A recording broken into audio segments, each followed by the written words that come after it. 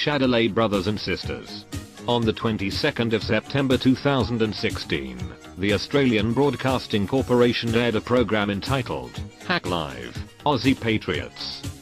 However, this program was not aired live but instead on a delay, which enabled the communist faggots at the ABC to make edits in favour of their evil globalist agenda. This video will present an unedited version, providing a true and accurate account of what really went down when Blair Cottrell showed up on Hack Live and they got fucking wrecked. Praise Keck.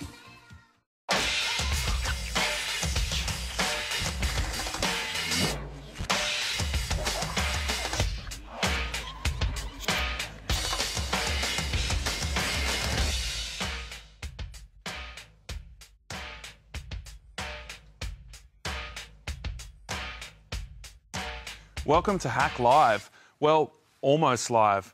Tonight's topic's so divisive that ABC management have asked us to bring you this show on a slight delay. So, let's hope we don't tear each other apart. My guests are the leader of the United Patriots Front, Blair Cottrell, lawyer and convert to Islam, Lydia Shelley, Indigenous activist, Nayuka Gorry, and former ADF soldier who served in Afghanistan, Andrew Fox Lane. You're going to meet the other four in just a moment.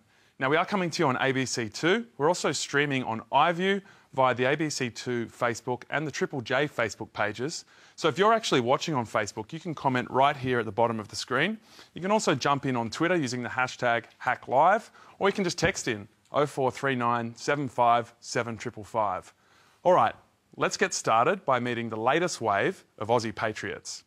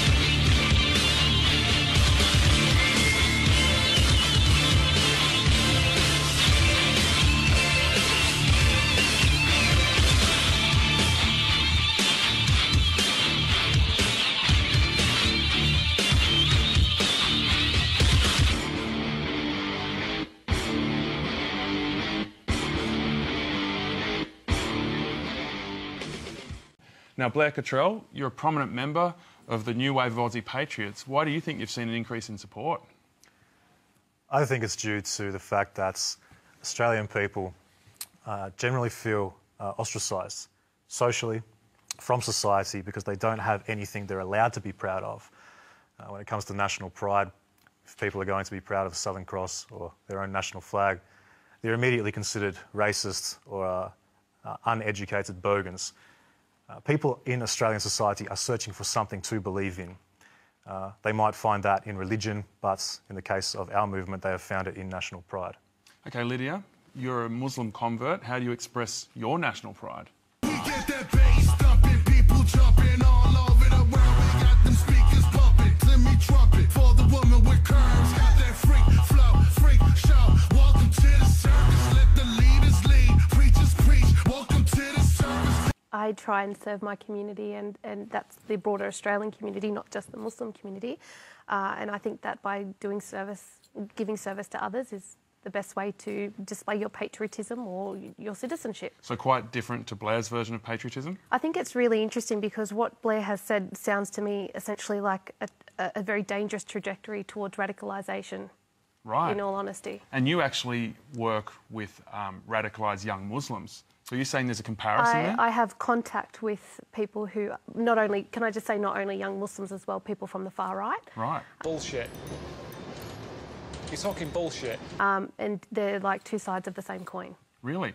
You're talking bullshit. And eventually, people would stop talking shit. What's it like to hear that, Blair? Do you agree with that? I think the idea that we live in a society which is harmonious and pacifistic, the idea that this is going to last forever is a fallacy. We are moving into a stage of crisis in the future, and when we reach that stage of crisis... But hang on, she's compared you to radical Muslims. I mean, how do you feel about that? Well, I haven't beheaded anybody, I have not killed anybody, and I do not plan to kill anybody or blow anything up.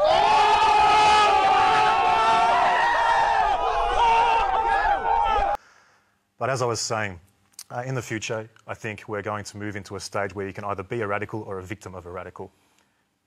I think that's a really dangerous statement to make. Personally, I think you're a fucking idiot. All right, I want to go to Clinton. Very dangerous. You voted for One Nation in the recent election. Yep, Why was that? Look, I've got serious concerns with our immigration policy in this country, and I just felt that the two major parties weren't addressing those concerns. We weren't having the debate in Parliament, and I felt that voting for One Nation was the only way that I could get those concerns on the agenda in Parliament. OK. Lara, I mean, do you feel the same way, that those concerns weren't being heard by other parties? Yeah, I certainly think that's true, but I think I'm probably more interested in Lydia's point that you see that kind of radicalisation both on what we're calling the far right and what you call the Islamic extremism. And I think that... Not my words, but... Shut up, you filthy little beast. OK. Now, we heard there in Blair's story, Andrew, that he used a lot of war metaphors. You've actually been to real war. You served in Afghanistan for the ADF. Wow.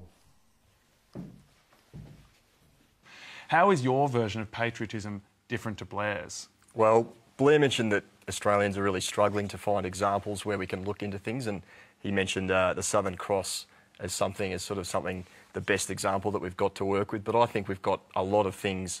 We're an innovative nation, we're a supportive nation, so there's a lot of things that we can look to. Oh, hello. Hey, get the hell out of here. Get him out of here. Get him out. Get him out. Get him out of here. Go home to mommy. Go home to mommy.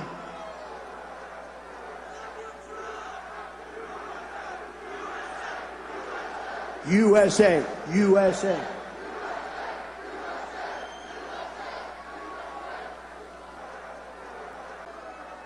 All right, get him out. Get out of here. Get him out. A positive influence on the world. Get the hell out of here!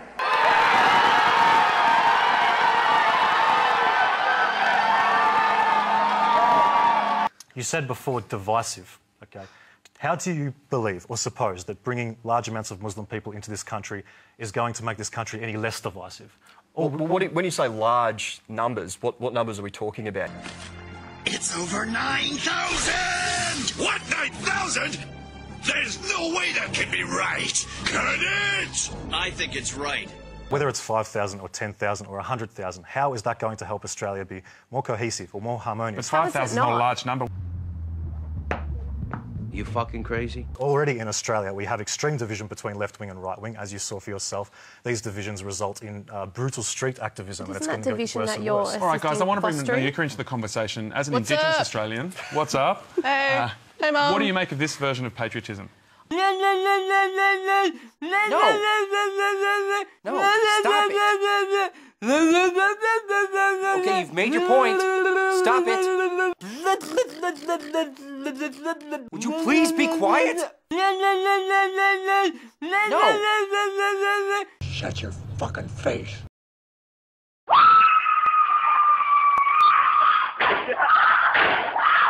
Mayuka, go ahead. Yeah, love your passion though. No, stop it. Shut your fucking mouth! No problem, John. Shut the fuck up, you cunt!